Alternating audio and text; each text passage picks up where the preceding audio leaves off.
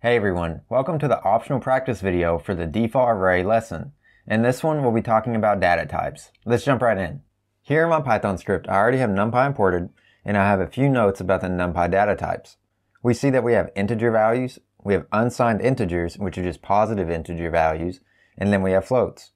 There's a few more that aren't listed here, but these are the ones that we'll deal with the most, mainly integers and floats.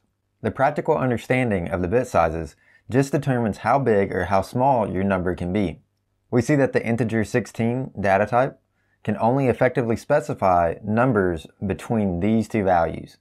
Most of the time you'll be using data types that have the 64-bit size, but let's see what happens when we accidentally overflow a NumPy data type. We'll drop down and create an array. So array A is equal to a NumPy array, and then we'll pass in a list of 32,766, 32,767, and then 32,768. Notice how this number is one above the maximum specification for the integer 16 data type. We'll print array A, and we should have no problem because we know that NumPy will use a data type that accurately describes every element in that array. To print, we'll say python3 and default arrays project.py. We see that we have no problem. The array is just how we specified in this line of code. Now let's use a new attribute. We can see the dtype of an array with the attribute .dtype. We'll put that in and execute again. And we get back that NumPy has assigned this array a data type of int64. Since all of our numbers in this array fall between these two huge numbers, we have no problem. But let's see what happens when we change the data type to an int16. Remember, we can do that by setting a keyword argument of dtype equal to numpy.int16. We'll save and execute this. We see that we've successfully changed it to an int16, and now we'll take away this dtype attribute. Executing again.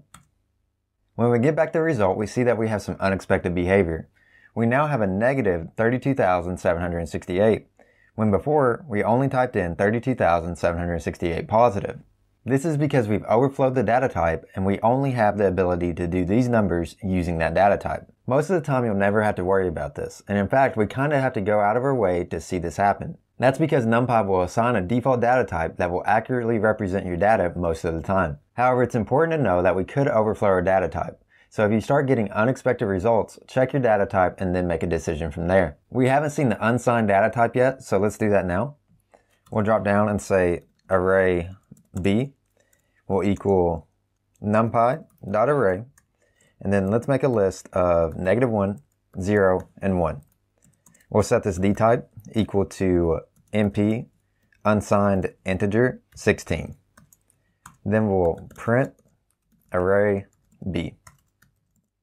Now when we execute this, we have a signed integer here with the -1, but we have an unsigned integer data type. So what do you think happens? And now we see we get some very unexpected behavior because we return 65,535 when we put in -1. That's because our unsigned integer data type only takes positive values. So why would you ever want to use it? We might want to use the unsigned integer data type because we have very large numbers that we can't represent with the regular integer data type. That's because all the bit space on the unsigned integers goes into the positive. I don't even know how to begin pronouncing this number, so most of the time you'll never have to worry about this.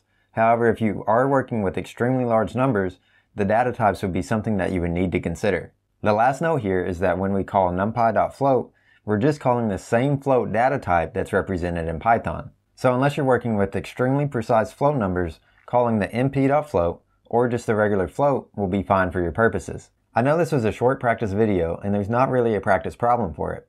However, there's a few key takeaways that we can learn from this video.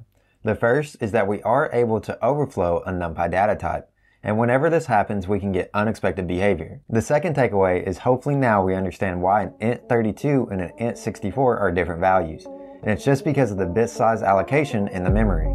If you have any questions or comments, as always, please let me know. I'll see you in the next lecture.